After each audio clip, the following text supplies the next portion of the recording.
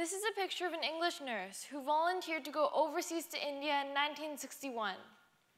She looked after young Tibetan refugees for almost 2 years before working at a leprosy colony.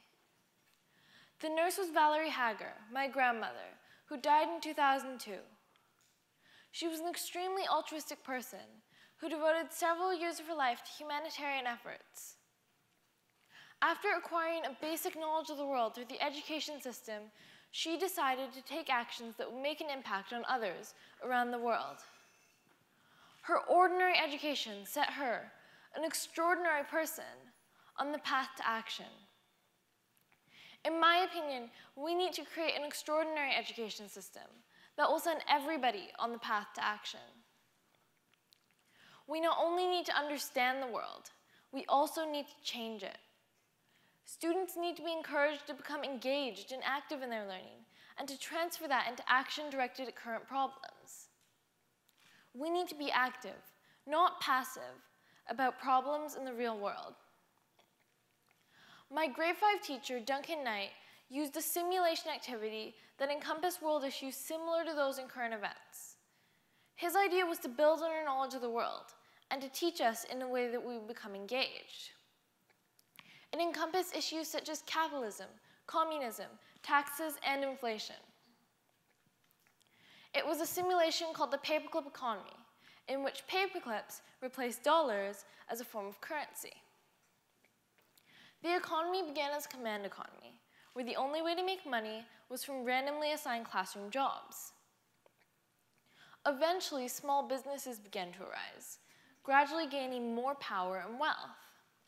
At this point, everything was going smoothly. But a few months into the paperclip economy, Mr. Knight ran out of paperclips. Remember, this is how he paid us. Many of us have found ways to make money through the selling of objects and services, no longer relying on a government salary. The most successful of these businesses was Bank 101, a bank and credit card company that I co-owned. Things got tricky when we loaned Mr. Knight paperclips to pay our classmates. This is where we learned the importance of written contracts. Mr. Knight convinced us not to make him sign a loan, and when the time came for him to repay us, he refused to pay us back. We badgered him for repayment and instead learned about slander and propaganda. Mr. Knight made videos and news broadcasts accusing us of counterfeiting paperclips and of slandering the government. From that point onward, the members of Bank 101 and Mr. Knight engaged in a routine quite similar to question period. Every time he made a decision, we would yell questions at him, to which he would try to spin a positive response. After a great deal of pressure from the citizens of Division 6, Mr. Knight declared an election. The foreigners of Bank 101 ran for government, determined to bring Mr. Knight's tyrannical reign to an end. Mr. Knight and his party also ran. This is where we learned about elections. During the campaign period, we made a great deal of promises, granted numerous favors, worked to forge contracts, and criticized Mr. Knight's campaign platform. The tipping point was the leaders' debate, in which we were finally allowed to formally poke holes in Mr. Knight's arguments. From that point onward, it was clear that Bank 101 had taken the lead. We won the election in a vote of 17-7 a few days later. Although this was 2 years ago, I still remember all the lessons like it was yesterday. We were all active learners, engaging in the lessons rather than relying on our teacher to guide us through every step of the simulation. Initially, students only had the power to buy and sell what we pleased, but gradually, the balance of power tipped until students have full control of the economy.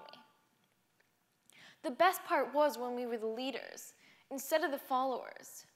We were free to mold the economy into something of our own design, instead of something that our teacher created. Yet somehow, even though we managed to shape the paperclip economy in our own vision, we still ended up learning what our teacher originally intended to teach us. Now, I understand that it is difficult for teachers to create learning activities that appeal to every student. Yet despite this, every single student participated enthusiastically in the paperclip economy. The paperclip economy encompassed issues such as totalitarianism, ethics, propaganda, slander, wealth, and democracy. After we've been through the economy, we've been through a microcosm of the real world and issues that are relevant in our world today. This broadened the scope of understanding around issues that we could relate to. For example, Mr. Knight initially acted as an oppressive dictator, putting us through a period of time with no democracy and subjecting us to unfair rules. 1 year after the paperclip economy, my class was watching a documentary about North Korea.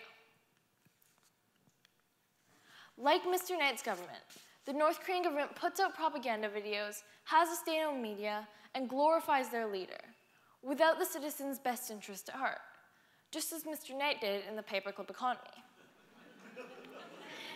The paperclip economy still helps me understand and relate to current events.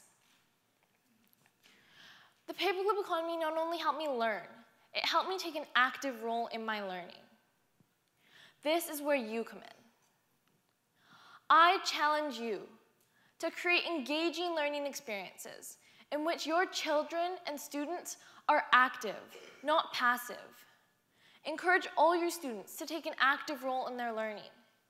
Help us take action in the classroom and at home, and help us to bring that action into the real world.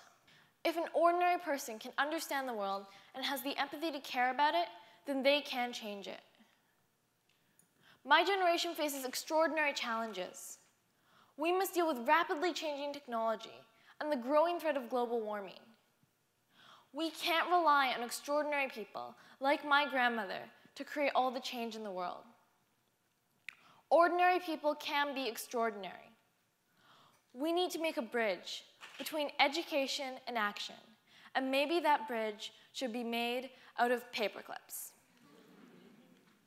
Thank you.